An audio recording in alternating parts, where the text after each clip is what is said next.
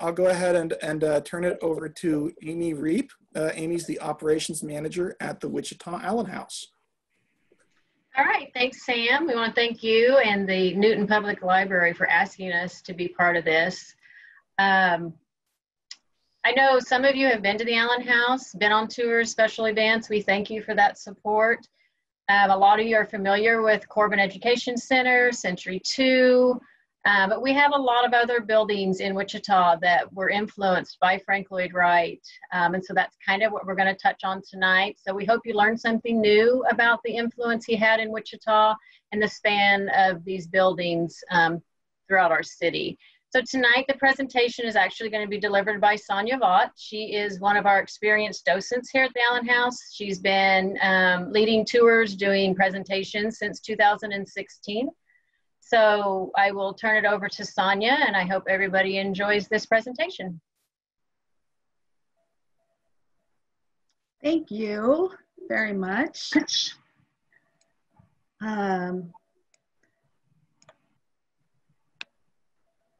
I just want to make sure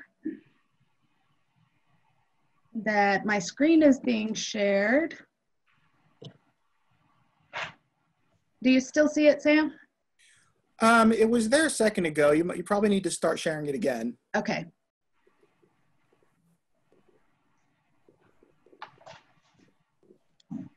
Okay, there we go.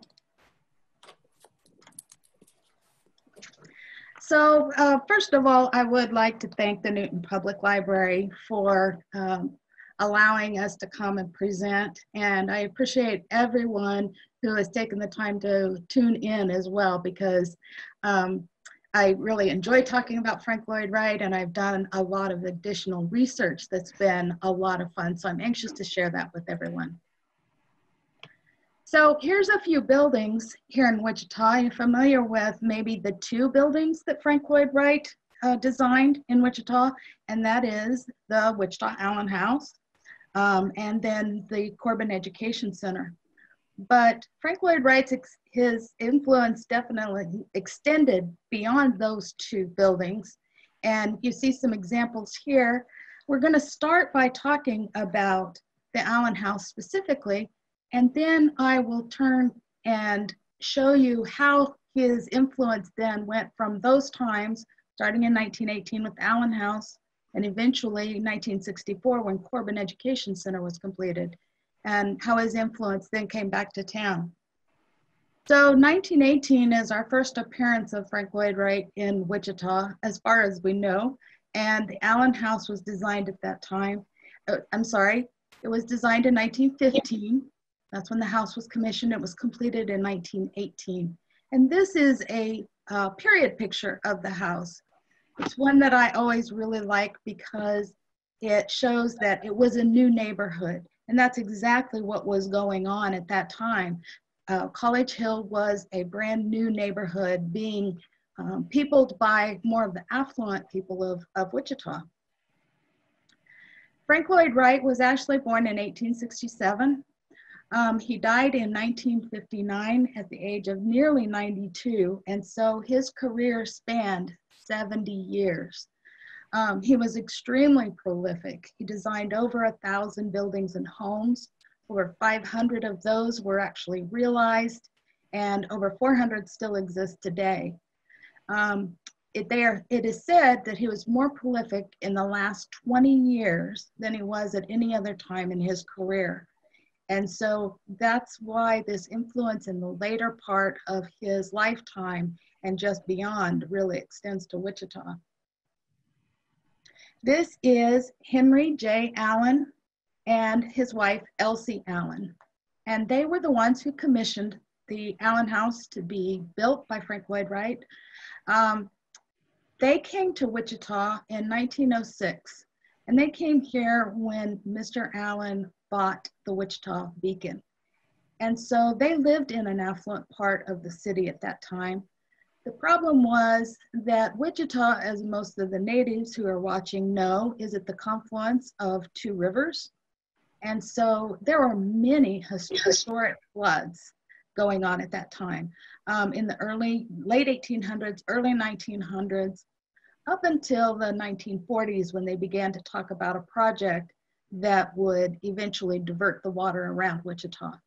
But in the early 1900s, it was still an issue. And so the Allens were looking for a place to build that was higher ground. And we talk about College Hill as if it's a neighborhood, and it is. People live in College Hill. But in those days, the way they referred to it was living on College Hill. And so there is correspondence going back and forth between Mr. and Mrs. Allen during that time frame where he's constantly asking her, how is our house on College Hill coming along? So, you know, College Hill is the highest part of Wichita. It's the biggest hill we're going to get over here. And so this is the home that was realized. This is a prairie style home, and it's one of Frank Lloyd Wright's last prairie style home. In fact, it's the last prairie style home that has all of the elements of a prairie style. And those elements are going to include long horizontality. And that's really easy to see about this house when you look at it from either the front, which this is a view of the front of the house, or from the side.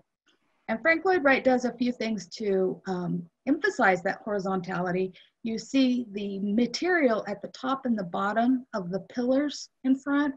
That's called Carthage marble.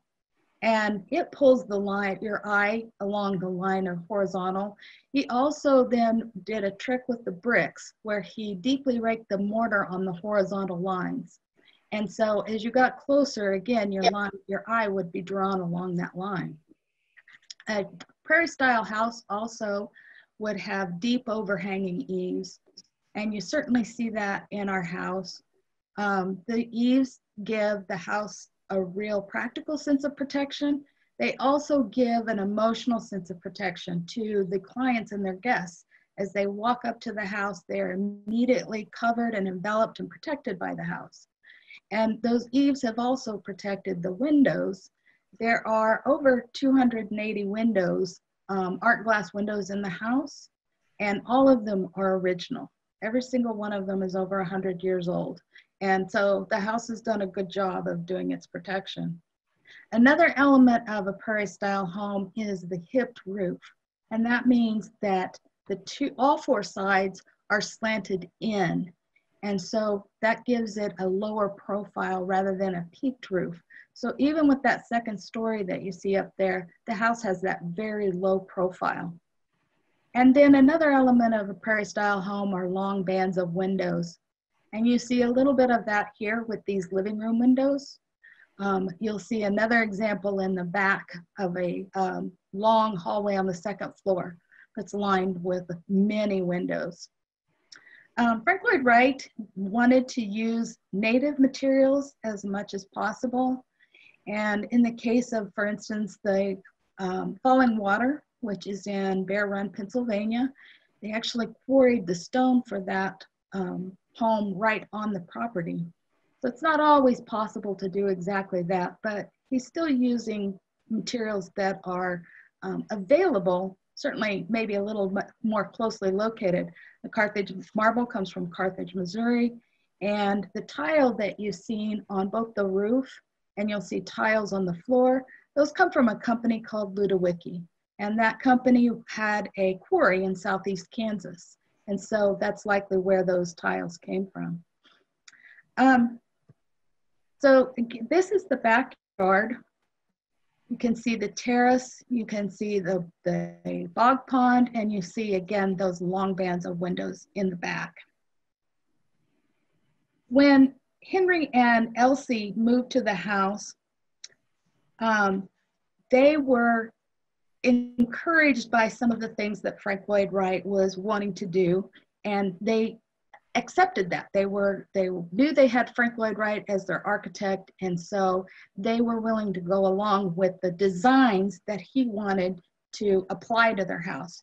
Because when Frank Lloyd Wright is designing a home, he is never just designing the exterior or the shell of the home. He is always designing the entire entity. And so that includes the interiors.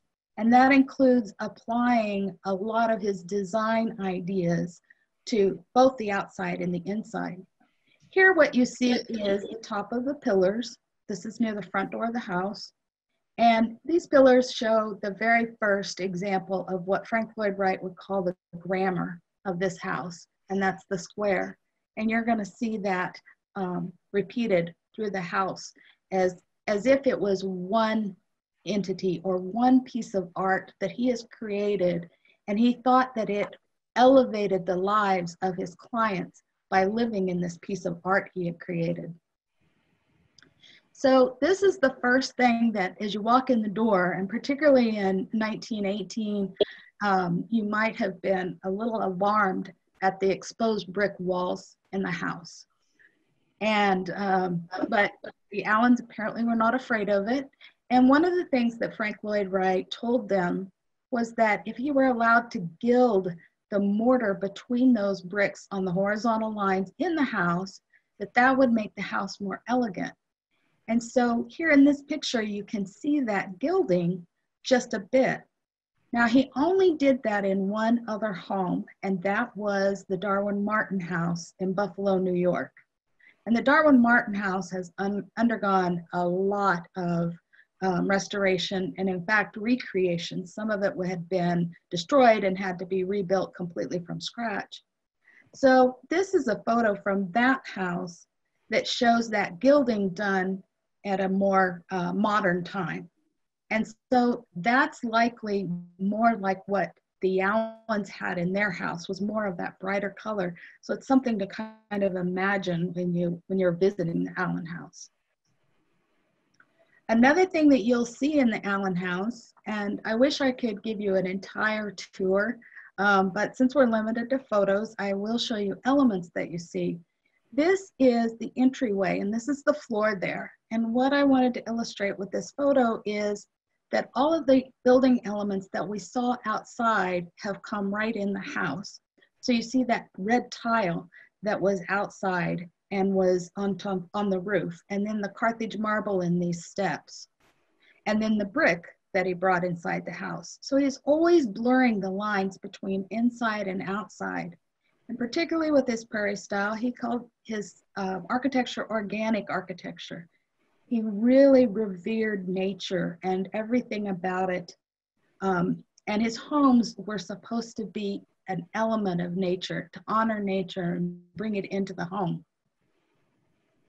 So here's an example of one of the first pieces of furniture that you would see in the Allen House.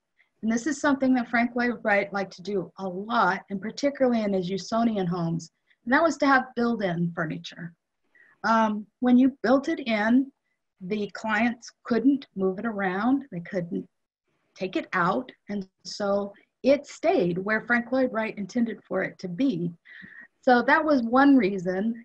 Another was practicality. It saved space in homes, and he was always designing the space specifically around that family that he was designing that home for and what they would do in their home. So this entryway is where the Allens would have received visitors. And remember, this is 1918, so it's a more formal time. Now, Frank Lloyd Wright worked with several artisans on all of the different elements of the house. On the furniture, in this case, he was working with a man called George Niedecken. And George Niedecken was an artist in his own right. He painted a couple of murals for Frank Lloyd Wright in other homes. But he had formed a furniture manufacturing company with his brother-in-law. And so they were the ones who were manufacturing this furniture that Frank Lloyd Wright designed. Frank Lloyd Wright worked with him on about a dozen houses, and this was the last. And then this is another design element that, of course, is really critical to the house, and that's those art glass windows. And they come in every size, every shape. They're long and skinny, they're short and fat. They are every kind of iteration you could possibly think of. And so this is one example. They not only reflect the grammar of the house, because you obviously see the squares here, but they also reflect the color scheme of the house. And that's going to be the green, cream, and the ochre or the gold color. And then that's going to be a theme that runs through the entire home. And here's another one of those long and narrow windows. And then this is the dining room in the house. It's one of the first really awe-inspiring rooms that people see, I think, when they come. And here in the dining room, we have the table and chairs, which are all original. Those are furniture designed by Frank Lloyd Wright and manufactured by George Niedecken. And that light fixture tends to catch people's eyes as well. That kind of lighting Frank Lloyd Wright was doing in the 1800s, and especially in some of the larger homes that were in the bigger cities, Chicago. You know, electricity was new, and electricity was certainly new in Wichita, and the most affluent families would have it, and the Allens, of course, certainly did. And thank goodness, because Frank Lloyd Wright, of course, is going to take advantage of that with his lighting. And this picture, of course, reflects, again, the grammar of the room with the squares. And here's a close-up of one of those squares. And this is a figure that, you know, it reflects the color scheme. He's using a chevron shape, and just add interest to the room. And when you look at the overall, again, you might notice, if you look closely, that each one of those are turned 90 degrees. So that adds interest to that whole light fixture above. And this is another design of the art glass in the house. This is in all of the cabinets. And we have cabinets in both the dining room and the living room. And again, he plays on that chevron shape, but he emphasizes the green a little more and the cream color. And so this is a complete departure from that light fixture. When Frank Lloyd Wright is designing these art glass pieces for the homes and the windows, again, every single one of them is individual. He doesn't repeat these designs in any other person's house or any other building. And this then is a close-up of that same cabinet. And then the lighting fixtures. Frank Lloyd Wright leaves nothing to chance when he's designing a home. So this is one of the very first light fixtures that you'll see when you enter the house. It's in the entryway. And first of all, I always wonder if I could ever actually count the number of squares that are incorporated into that one feature. There are many. And it's also a place where he uses mulberry paper. This is the first house that he used that in. It really harkens back to his influence of Japanese culture.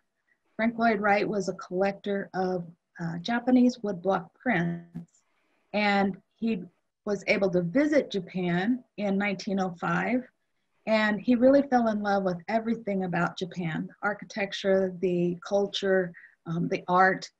And so while this house was being built, Frank Lloyd Wright was actually working on the Imperial Hotel in Tokyo. That was a big commission for him at the time.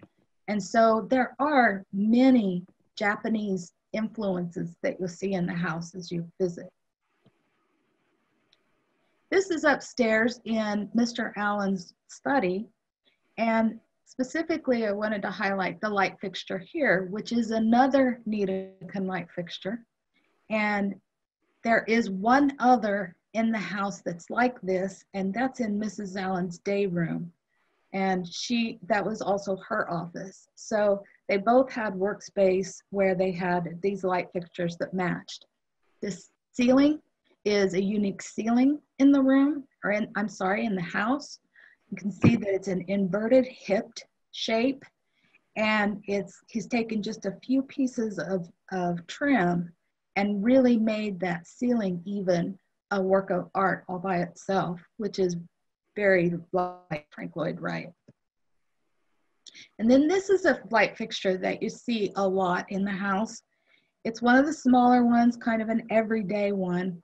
But what it reflects to me is not only Frank Lloyd Wright's adherence to his design grammar, which is the square, obviously, but his his knowledge of the kinds of things that people might do in their house. So for instance, these uncovered light bulbs will give you the brightest light. In those days, in 1918, the highest wattage bulb was a 20-watt bulb. And so, you know, it wasn't very bright. But with these being uncovered, they gave the brightest possible light. So in our kitchen, these are the only kind of light fixtures we have. And then in other rooms, he's placed these in places where a person might need some kind of task lighting. And again, it really goes to Frank Lloyd Wright thinking about his people actually living in that house and what they're going to do from day to day. This is another eye catcher, and this is in the living room.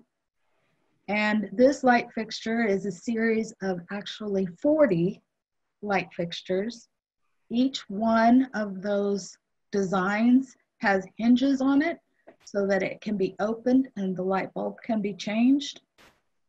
And when you're looking at the design, you should keep in mind, again, it's 1918. And so they don't have the modern power tools that we have today. And so these were all cut out by hand, not only once, but 40 times. And I often wonder if there were any mistakes and, you know, there was a pile of some scrap. And then this is a picture of the entire living room. And there is no picture that can do this living room justice. This is from the back of the room facing toward the front where the fireplace is. And in the shadow, you can see a small ingle nook. The living room is 25 feet wide by 50 feet long. But Frank Lloyd Wright would not consider the home or the living room just 25 feet wide, because to him, he considered the outside space living space as well. And he accommodated that by extending the veranda straight out from the living room. There are 3 terrace doors on the right-hand side of your screen. And so the Allens used it that way. They would place oriental rugs and wicker furniture out there. And when they entertained, that almost doubled the space that they could have guests in their home. And not only was Henry Allen the owner of the Wichita Eagle, he also became governor of the state of Kansas. And it's interesting because he was, this was the time of World War I, and Mr. Allen was too old to serve in the military. At the time this house was being built and the time he lived in it, he was in his mid-40s. And so he was working with the Red Cross and eventually the YMCA. And he was in France the entire time this house was being built. And so that's why he would write letters back and forth to Elsie, asking her how their house on the hill was coming. She was the one who was in Wichita watching the building, making sure that things were happening right. And she and her daughter, Henrietta, were able to move into the house in May of 1918. This is that ingle nook that was in shadow in the previous picture. And this is a really common feature of a Frank Lloyd Wright house. First of all, you won't find a Frank Lloyd Wright home or building, business building, that doesn't have a fireplace. It simply does not exist. He thought the fireplace was the symbolic heart of the home. It was so important, he often built almost entire rooms around the fireplace. And he certainly emphasized the fireplace here in the living room with this small ingle nook where a person could sit and warm up by the fire. And unfortunately, I didn't catch it in this photo, but there is a light fixture on the wall right near there, so that if a person was wanting to read or something, they would be able to see to do that. And this is one of those pieces of furniture that Frank Lloyd Wright designed and the Niedekens manufactured. We have over 40 pieces of original furniture in the house. And this is very significant. This couch is one of a kind. There are cantilevered arms that have eliminated the need for side tables. So it keeps that nice, clean look that Frank Lloyd Wright was going for in a living room. Remember, this is 1918. This is the middle of the country. They would have been much more used to heavily decorated Victorian type parlors. So this would have been a real departure for people who were visiting. And this is a library table that is in the living room.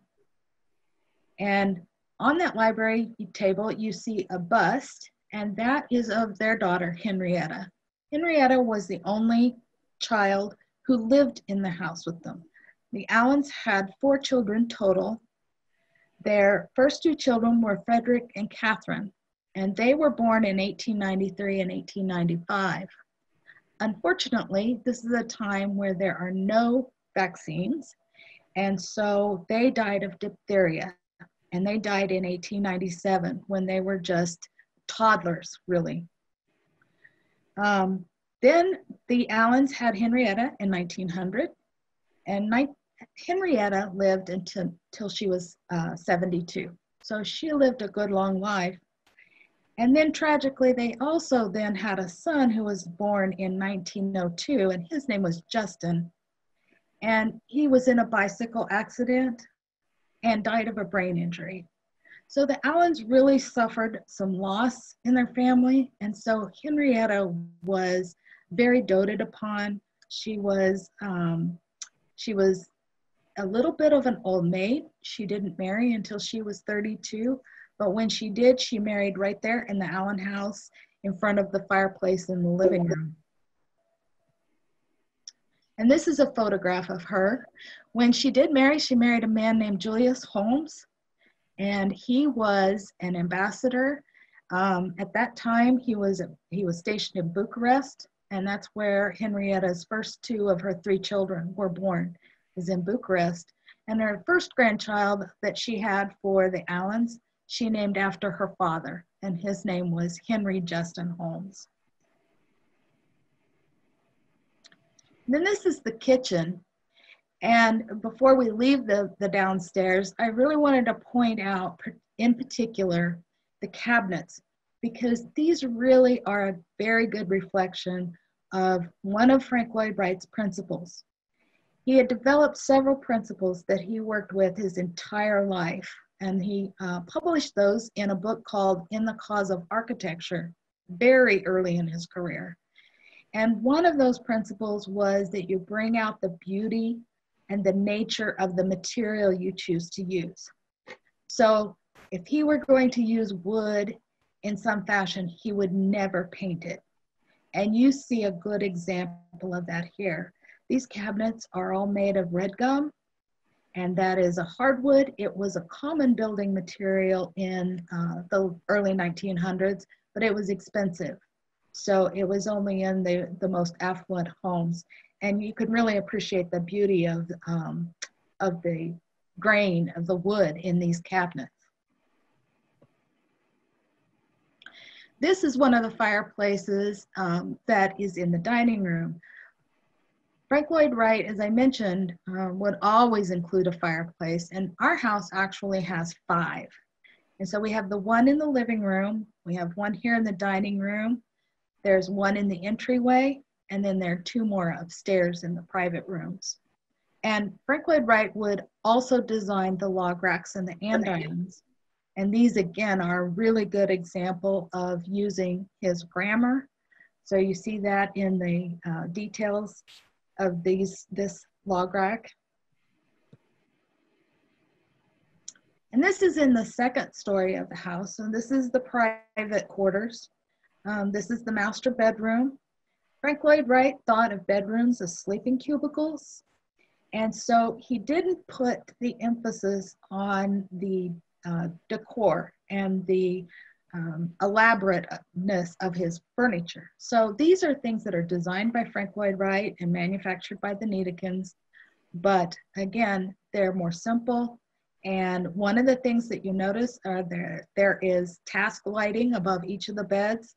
And each of those also have their own individual pull chain so that one person could read in bed and the other could have theirs turned off. This is in Mrs. Allen's day room. I mentioned it earlier. So she had her separate room where she could do her correspondence and her toilet for the day. And so this is one of the pieces of furniture that is in this room. It's one of my favorites. And this is a picture of a toilet. And the reason that I include this picture is because it is a wall-hung toilet. And Frank Lloyd Wright invented the wall-hung toilet. He was asked to design his very first office building, and that was the Larkin office building, and that was in Buffalo. And when he designed that office building, he did the same thing there that he does in his homes. He designed everything, and that included the desks, the chairs, and it also extended to the toilets. And what he was doing, the idea behind this, is again, he's thinking about cleanliness because disease is so important. And so the wall-hung toilet allows to be mopped underneath. And that's exactly why these kinds of fixtures are used in hospitals and nursing homes and medical facilities. He modified that design just a bit from what he had used in the Larkin office building and was using it at the Imperial Hotel. And so he brought these to the Allen House. Now the Allen House had the 5 fireplaces. It also has 5 bathrooms. And that would have been extremely unusual in those days to have that number of bathrooms. But it really, to me, goes back to how much Frank Lloyd Wright was thinking about the comfort of the guests and the people as well that lived in the house. There was a small powder room downstairs that people could use if they were visiting. And then upstairs, each of the sleeping spaces had their own bathrooms. So again, people wouldn't have to share and they had their own private spaces. So we go outside for a minute because I want to show you again, we have that long band of windows that's such a feature of a prairie style house. And then I want you to notice the 2 squares that are sticking up from the roof. And those are actually 2 of the 5 bathrooms. And one of the reasons they are significant is that they have 16-foot ceilings. And you can see that there are arc glass windows there. Those windows can open. And Frank Lloyd Wright's idea was that if hot air rises and it has a place to escape, it creates just that much more ventilation throughout the house. So this house that is only 1 room wide in every instance, and that means the bedrooms along the east-west arm of the house, and then the living room that runs from the north-south. And so in a time when there's no air conditioning, when these windows could all be opened and they all had screens on them in that time, that was really keeping this house nice and comfortable. And the first bathroom, or the first square that you see towards the left of the screen, that was the bathroom that we just saw. That one belonged to Henrietta. And then the second one that you see closer to the right of the screen is for the guest suite. So this house included not only quarters for the family, but also a guest suite at the end of the hallway. And since there are 2 of those bathrooms and they allow the house to breathe, Frank Lloyd Wright referred to those as the nostrils. And still outside, there are features in the gardens that, of course, Frank Lloyd Wright is going to design, and that includes the planters. And here you can see our bulb planter. This has actually been licensed by the Frank Lloyd Wright Foundation for reproduction. So you can buy one of these large planters. I think they come in several sizes actually, and they ship directly to your home. So we don't stock them at the gift shop at the Allen House. But they are definitely original. And from here, you get a good view of, again, those materials that I talked about, outside in the front of the house, inside the house, and then right back here outside in the courtyard. And you see that tile, and you see the Carthage marble and the brick. And now you can see the planters on the outside garden wall. And he uses a bowl shape for those planters. And again, when you contrast that against all of the squares that he's been using in the house, it really provides a contrast, although they are sitting on square pedestals. And one of the things that he specified is that they use ground up oyster shell when they were mixing the cement for these, so that they would match the Carthage marble that they sit on perfectly. And you can see that they do. Each one of those is original and has been with the house for over 100 years.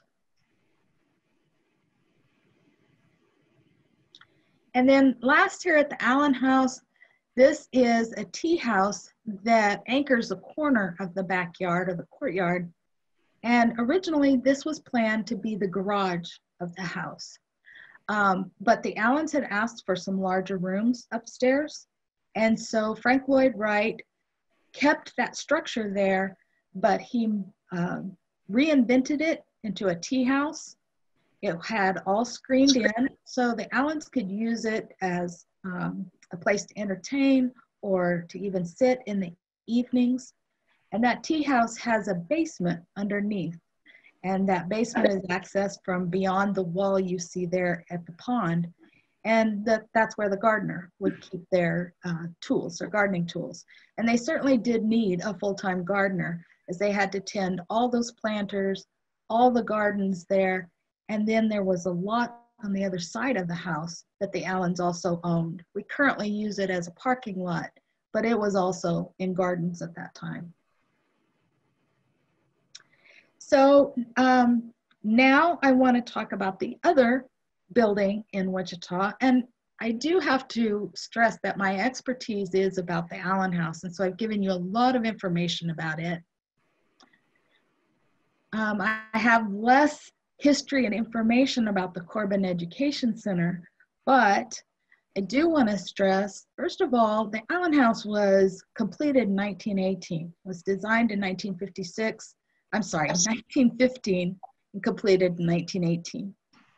This was pretty early in Frank Lloyd Wright's career, despite the fact that he was middle-aged. You're talking about the time when he began to become more well-known.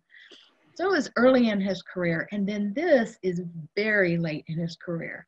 He designed it in 1956. He died in 1959. And it was completed in 1964.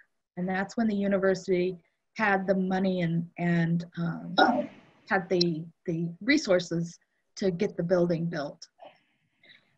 It is based on a building that Frank Lloyd Wright was designing for Baghdad. It was the Post and Telegraph building. And so it really has a lot of features that harken back to that design that he had created. Now, that was never completed. So WSU is definitely a place for people to visit, and they are very used to people coming, taking pictures of the building and visiting, coming through, but it is still used as a education building. They hold classes there as well as office. It's a combination of two buildings, and it has a connection between the two. So again, really, really emblematic of Frank Lloyd Wright's late architecture. So then I want to talk about the other ways that Frank Lloyd Wright was influencing architecture. And first of all, that was in the form of John Hickman. John Hickman is an apprentice of Frank Lloyd Wright. He came to Wichita when he was a child. He went to school here, and eventually he was working as an illustrator at an aircraft company. Well, World War II came along and he became a fighter pilot. But after the war, he came back to Wichita and he completed the work toward his high school diploma. And at that same time, he was also working again as an illustrator for one of the aircraft companies. After he completed his high school diploma, he left Wichita and he went to the University of Illinois, and that's where he studied architecture. And that's also where he was connected with Frank Lloyd Wright and worked under Frank Lloyd Wright as an apprentice. And he did that in 1947, was when he worked with Frank Lloyd Wright. He did return to Wichita, and he worked for the architectural firm Thomas and Harris.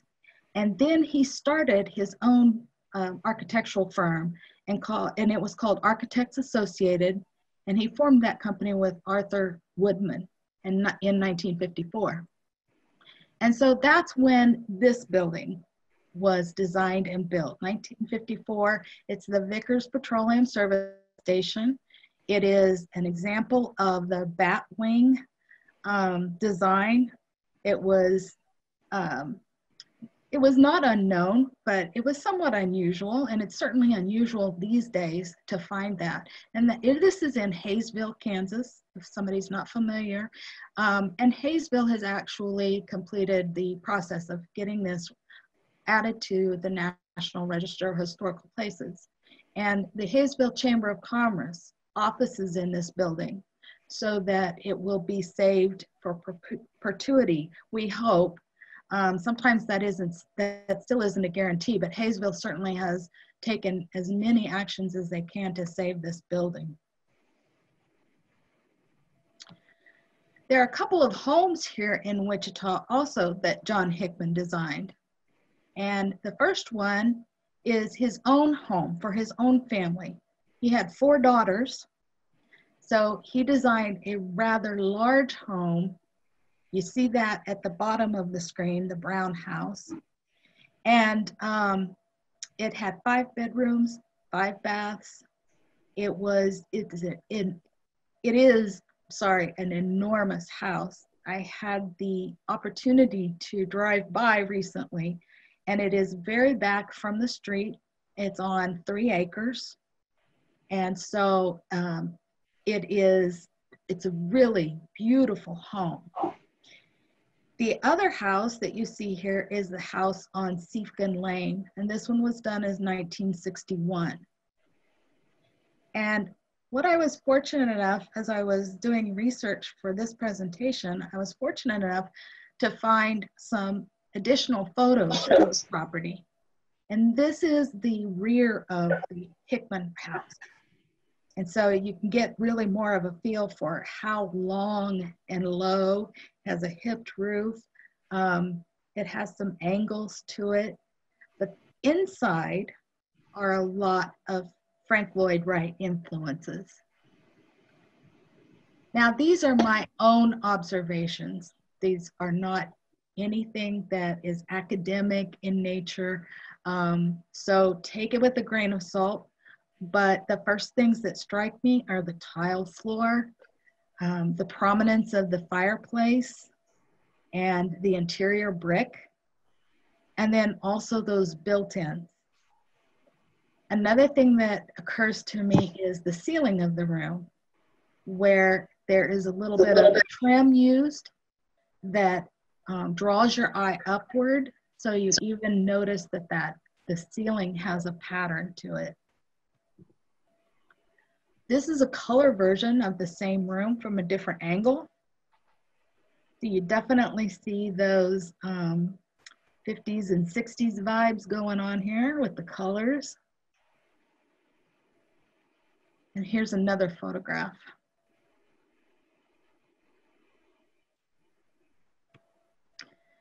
Now this is the entryway in the same house. And this is a more current photograph. And so the owners have done some significant changes to the house, but you still see those tile floors. Even through the paint, you can tell that there is most definitely a brick wall there. And then this is that same living room that we've been looking at. So the insert for the fireplace has changed. They've painted, they've carpeted, but you still see that tile. And then the ceiling has been considerably changed with a different treatment, and then also the skylights.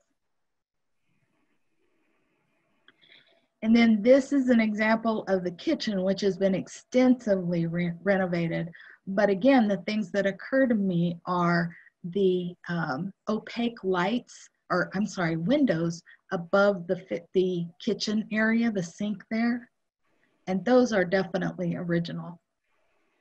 As well as in the other photograph, you see again some build-ins, which would be Frank Lloyd Wright kind of style. And here are a couple of other pictures of that same kitchen. And then this is the Siefken house. And there were not very many interior photos available that I could find, but one of them that struck me is this window that you see in the lower right-hand corner and the way it meets in the middle. Frank Lloyd Wright did that same kind of method in, most notably, Falling Water. And there is windows there that have no visible structure in the middle. So especially when they open, it appears that there's absolutely nothing there. You look right out into nature, which again was such an important feature for Frank Lloyd Wright. And then these were a couple of things again that in the house struck me: the brick, the tile that you see at the fireplace, and then of course the built-in desk with the drawers there, again, seemed to harken back to what kinds of things Frank Lloyd Wright would include in a home. Then this home is listed, or is labeled as the Tilford House. And then in that labeling, there seems to be some question as to whether that's exactly what this is. Now, I apologize that I wasn't able to do any further research to find out exactly what was going on with this house in particular. But the Tilford House is a John Hickman design. And I was even able to find some interior photos. And again, you see those elements that Frank Lloyd Wright would have included, a tile that has a little different design to it. You see the wood paneling in that entryway. In the cathedral ceiling, you see some trim that again kind of makes your eye draw upward, and you see some recessed lighting along that soffit in the living room. And again, that was something Frank Lloyd Wright definitely did. Another good example of some of that recessed lighting was in the living room of Falling Water.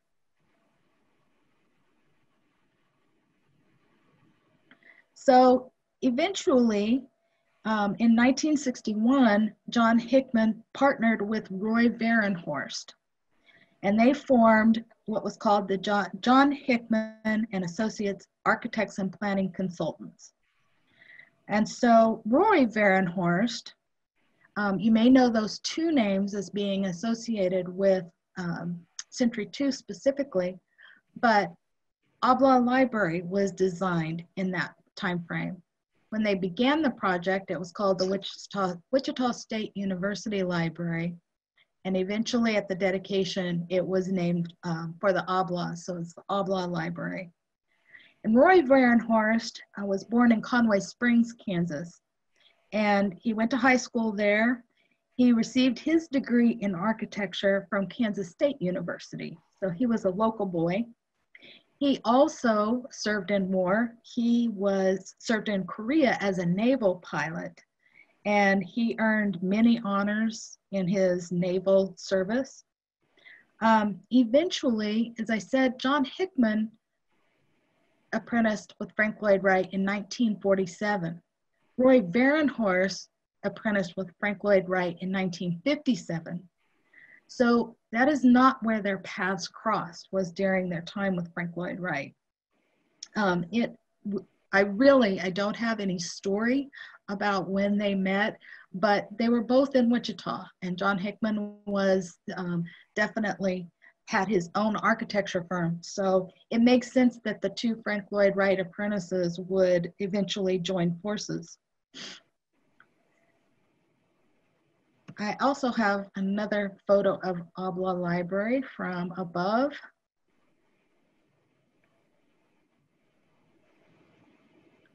And then this is Rea Woodman Elementary School in South Wichita.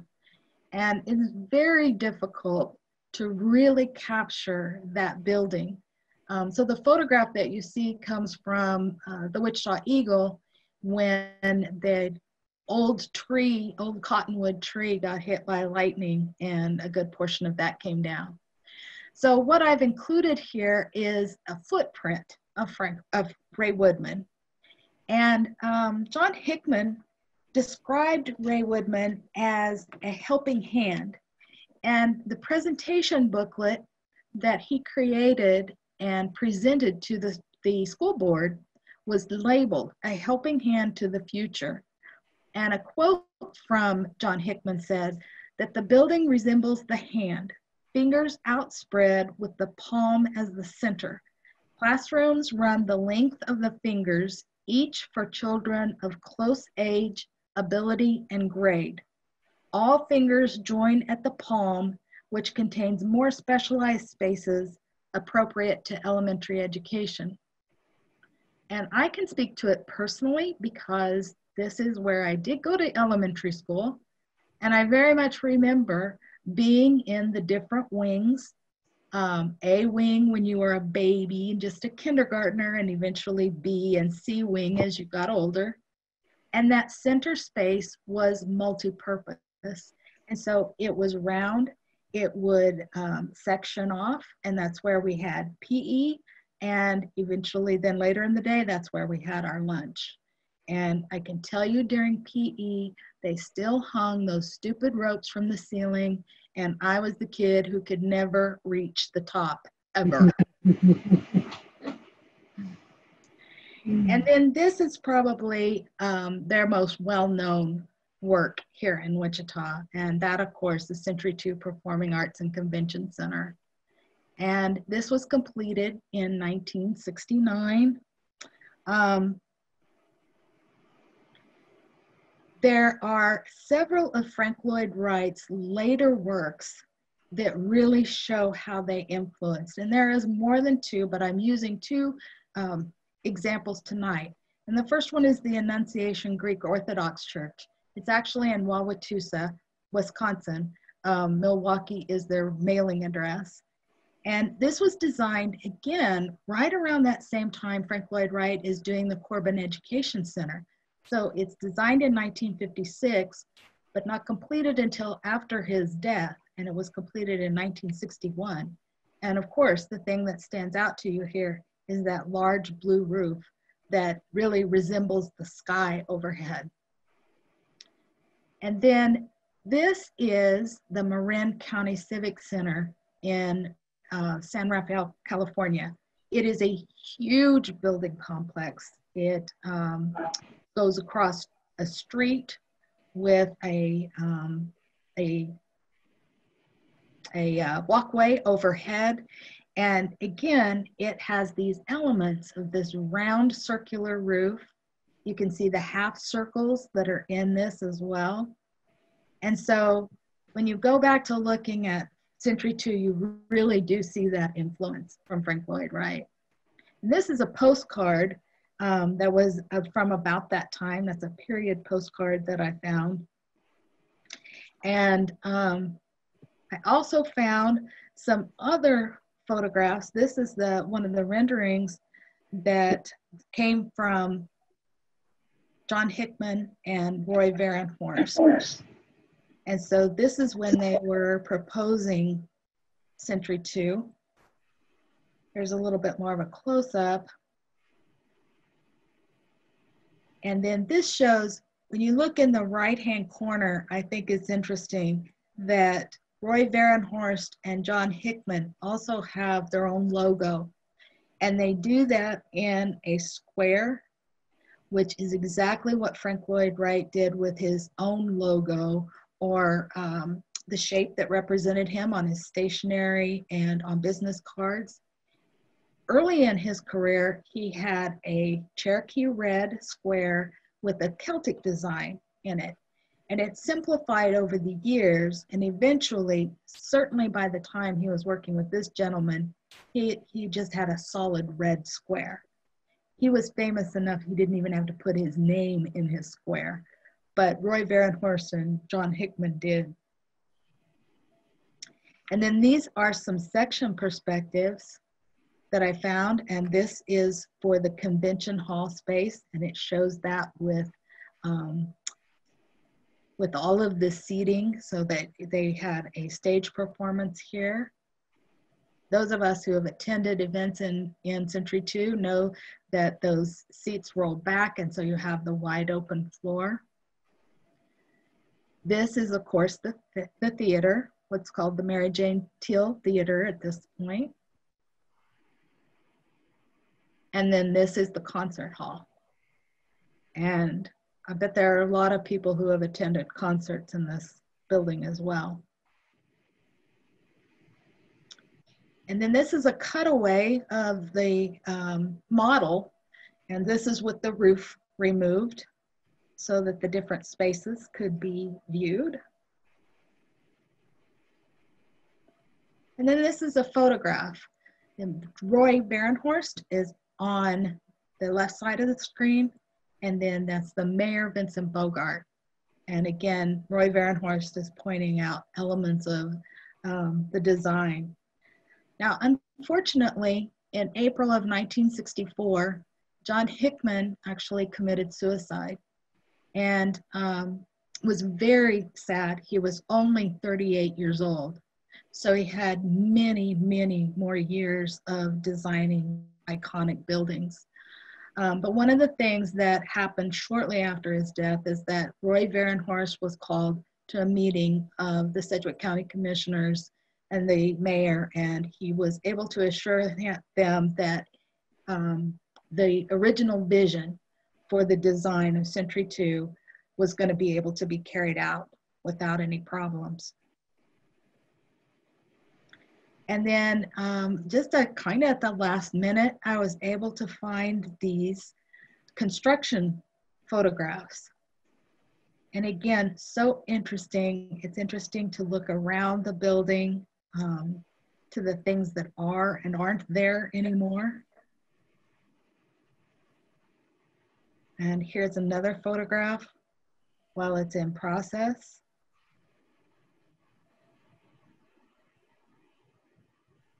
And then yet another one.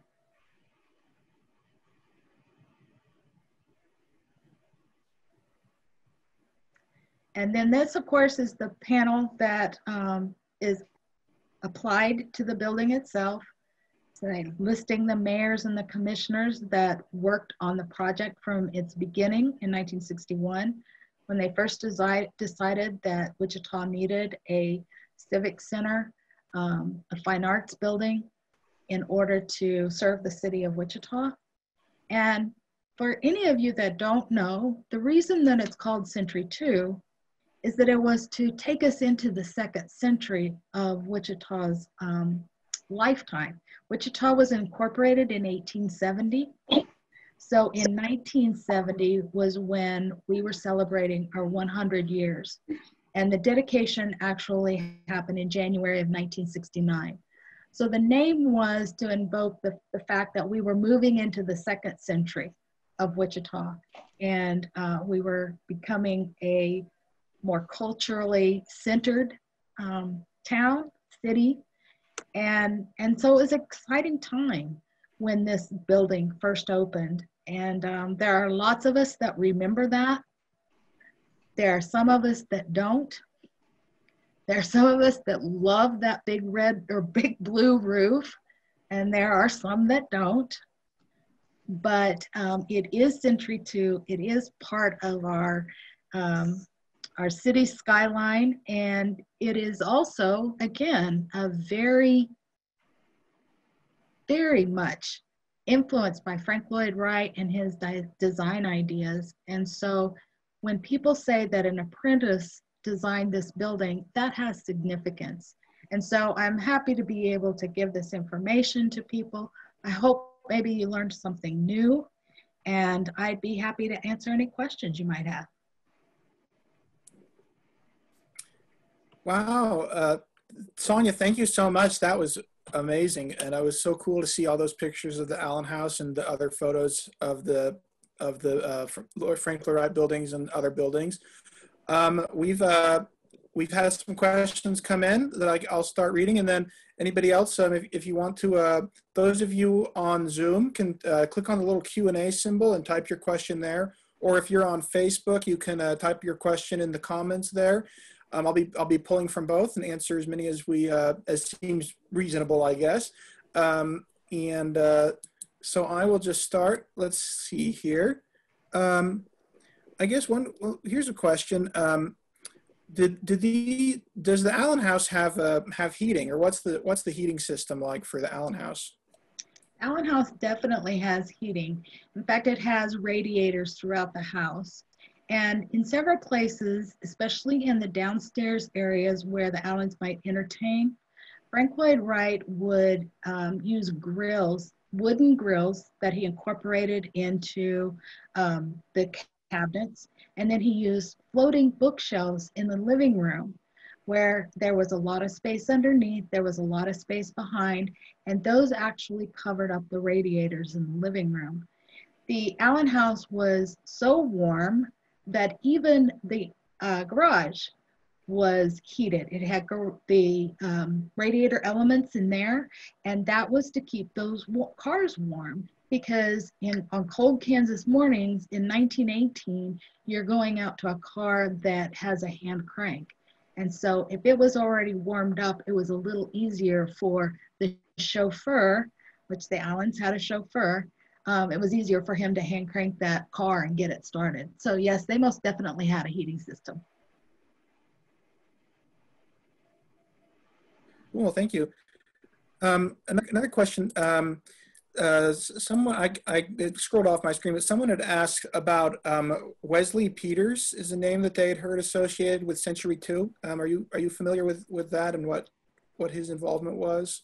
Wesley Peters was a man who worked with Frank Lloyd Wright nearly his entire adult life, and he was very closely associated to Frank Lloyd Wright, not only in business, but also in life, as he married the daughter of Frank Lloyd Wright's wife, his third wife, and they had 2 children together. And so Les Peters was, he worked with the Taliesin architects, so beyond Frank Lloyd Wright's death, he was still with the Taliesin architects who oversaw some of those projects that were post Frank Lloyd Wright's death. Now, I don't know his involvement, his specific involvement with Century 2. I would not be surprised if he were consulted, but I don't have any specifics about his involvement, especially with Roy Varenhorst and John Hickman. Okay, yeah, interesting, thanks. Here's a question from Jeff. Did Mr. Wright ever visit the Allen House, whether before or after construction? He most definitely visited the Allen House. One of the things that Frank Lloyd Wright had was what he called his fellowship, and that was his work with the apprentices. And as that developed, he worked with them during the summer in Wisconsin, and he wintered in Arizona at what's known as Taliesin West. And so the drive between the 2 places made Wichita a nice place to stop.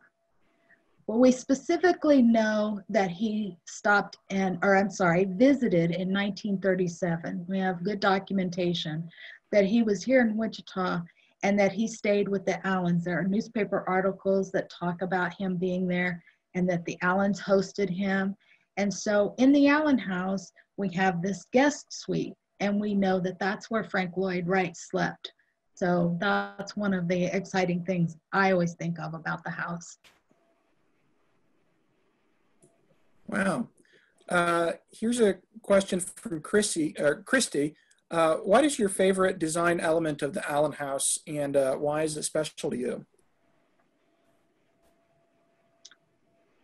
I've never been asked that. I think what I would say is the windows and the design that he chose. He is really well known for having sometimes some very intricate and certainly beautiful windows. But the Wichita windows just really reflect kind of our down-home values.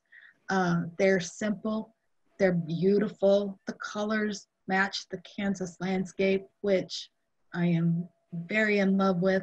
And so really for me, those windows probably represent what I like most about Wichita, and what I like most about the way Frank Lloyd Wright would consider the people that he was designing a home for. Yeah, those windows really struck me. I was kind of wondering myself, do you know, was Frank Lloyd Wright influenced by painters or modernist visual artists in the design of these windows? The design of his windows almost always came from nature, and they would be abstract versions of plants. Many times there's a sumac window, there's a tree of life window. So most of the time they are abstractions of nature. Again, in our house, we have something just a little bit different.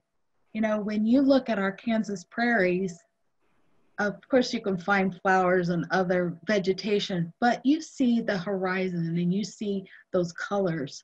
And it seems like that's really what he was going with. He got the gold of the waving wheat right, for sure. Oh, that's interesting. Here's a question from Dion. It's kind of timely. You know, the Spanish flu pandemic was around the time when this was being designed and built. Do you know if that had any impact on the construction and completion of the house? That's a really interesting question, because there's so little documentation about the Spanish flu. Probably the most authoritative book that I have encountered would be John Barry's book about the Spanish flu, and I'm sorry, the title escapes me at this time.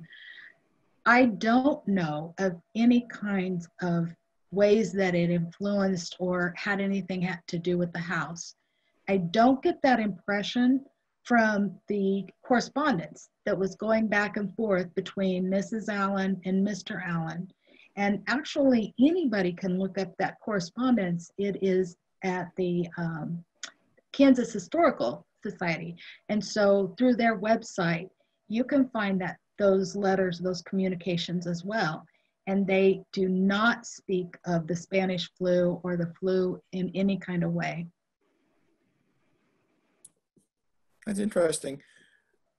Yeah, and I did some reading on the Spanish flu back a while ago, and similar thing. Of course, World War I was happening then, and that really was dominating a lot of headlines at that time as well. I saw a few people comment about, especially like the dining room chairs, they didn't think looked very comfortable, but the living room couch looked a little more plush, and I was kind of just thinking, this was a luxury house for the period, and if you think about how luxury homes were built today, you would expect, more squashy plush couches, whirlpool jacuzzi baths. And then I noticed in the bedroom photo you showed, it's small beds. It's unimaginable a luxury home not having a king-sized bed today. So I just want has the idea of what counts as luxury kind of changed over the past century? Well, first of all, those chairs that Frank Lloyd Wright designed for the dining room, this was a period when he was designing very straight and often tall back chairs. You see those tall back chairs in the Roby House specifically. And one of the things to keep in mind is the time frame in which the house was built, 1918. So ladies of that time were still wearing well-bone corsets that cinched them in, and actually that high back or that straight back chair provided quite a bit of support to them while they were sitting in the dining room. And even Frank Lloyd Wright admitted that his furniture was not always comfortable, but he did gradually relax the styles over time. And in fact, he's designed, and this is available to see at the Nelson Atkins in Kansas City. There are a couple of his chairs there, and one of them is actually a recliner. It still doesn't look anywhere like the recliners that we see today, but he did begin to have more, or consider at least, comfort eventually. Still, the actual aesthetic was more important than the actual comfort. Here's a question from Pat. Pat asked, Wright also designed a Usonian home to be built near Crestview Country Club, but it was never built. This is what Pat says. Do you know if the plans are available for viewing, or have you seen anything about that? That would be the Holt House. And the story behind that is that when Frank Lloyd Wright was in Wichita, the Holt family asked him to design an affordable home for them using some of the materials that they owned a company, and was a window company. I believe that's right. And so he did design a home, and it was really as he was approaching his Usonian period. And the idea behind his Usonians was that they were affordable. He had a different building technique, different building materials that he would use, and they were smaller homes. So they were for the average American, and he wanted the average American to be able to have a beautiful home. So the Holtz approached him, said they had $5,000 to build their home. So he did a design, and he gave it to them. They showed it to a builder, and the builder said that they would have to guarantee $10,000 because he was going to build that home the way Frank Lloyd Wright said, and it would fall down, and he would have to rebuild it. And the Holtz didn't have that much money to commit to the project, and so it was never realized. And so then the very first Usonian home became one that was inspired by those plans, and that was for the Jacobs family. And so the Jacobs family got the first Usonian, and not the Holt family. That's interesting. Here's another question that kind of goes into the economic side. At the time of the Allen House's completion, what was the cost?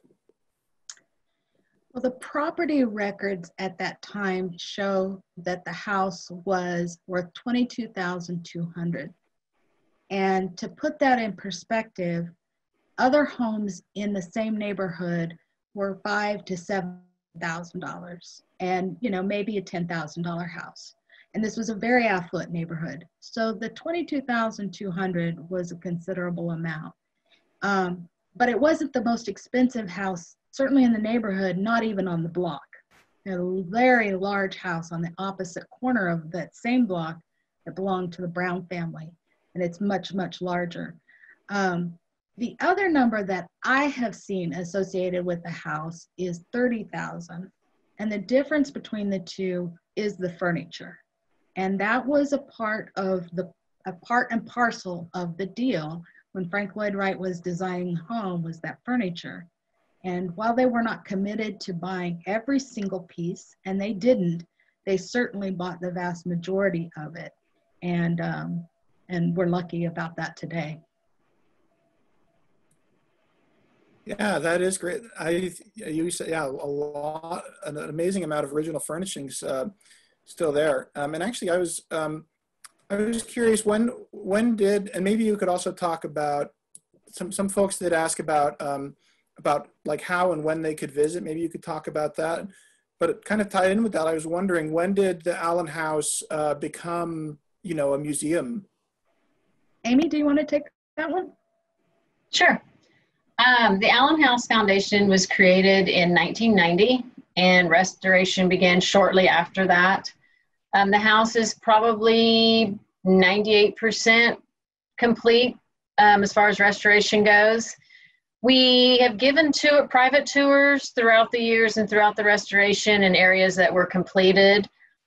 Just here in the last about 5 years, we've started with public tours. We do tours Wednesday through Saturday at various times. We have all those listed on our website. With coronavirus, we've kind of scaled back a little bit. We used to take 25 people on a tour. Now we can only take 4 because of our social distancing. So if you are interested in coming, you just want to check our calendar because the tours are limited and the tickets sell quickly. But all that's on our website. Yeah, thanks, and thanks too for this program, which has allowed a lot more people to get a look inside. I don't know how long you want to keep going. We've got more questions, but if you guys are, let me see. Maybe a couple more. Yeah, maybe a couple more here. Sure. Let's see. Let's find one that we haven't talked about yet. Another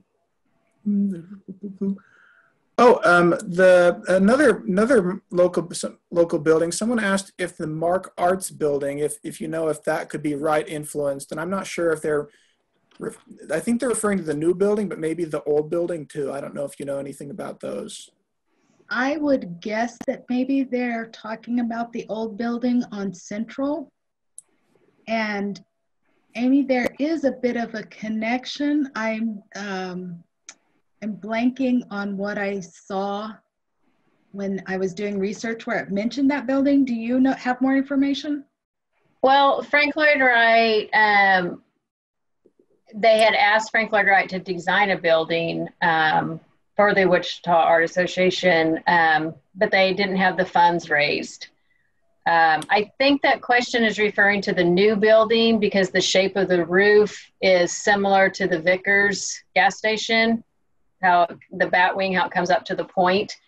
I don't know if specifically that's what they were going for. I do know their building is prairie inspired.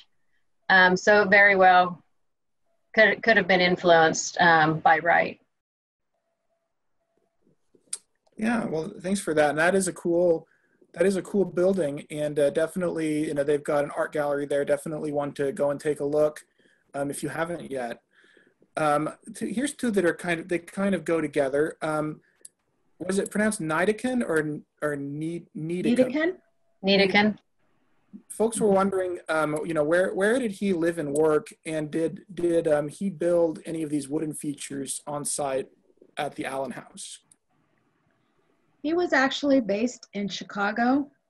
And of course, that is where Wright was based for the early portions of his career. He originally lived and worked in what's known as the Frank Lloyd Wright home and studio in Chicago. And he was there until about 1909. And that is when he abandoned his family and left with the spouse of a client and went overseas for a year. So things changed considerably from that point on. But he still worked in Chicago. Even when he returned from Europe, he lived in Wisconsin. He lived out in Spring Green, where Taliesin is located. And he would take the train back into Chicago. And so he would work from offices mainly there until a little bit later in his career. And so he had a lot of contacts in Chicago. And that's where he got a lot of the people who did that fine work on the house, all of those details, the windows, certainly the furniture. And I don't know that Niedecken ever designed a home, but again, he has a rich history and produced a lot of artwork, had art exhibits, things like that. And he is well worth a story all in himself. And the two murals that I know of that he painted in Frank Lloyd Wright houses is one in the Buffalo, New York, Darwin Martin House, and then the one in the Dana Thomas House, which is in Springfield, Illinois. And both of those homes are very much worth a trip if you're anywhere in the area. They're beautifully restored and to near original. And so they're definitely very good examples of Frank Lloyd Wright's early and his prairie style work. Yeah, and I know we said a couple more, but that occurs to me. You know, before we started this, we talked a bit about the Price Tower in Bartlesville, which is, I think you could maybe do that in a day trip. Are there other in the, you know, within driving distance, what else could folks go to see at Frank Lloyd Wright that they might be interested in? I would certainly recommend a trip to Kansas City. There are 2 privately owned homes in Kansas City. One has recently been purchased at auction, and I think there's still some question as to whether or not that will be restored and available for tours. So there's the 2 private homes, and of course those are on the Missouri side. So Kansas has claim to fame to those 2 Frank Lloyd Wright houses or houses and buildings that are here in Wichita.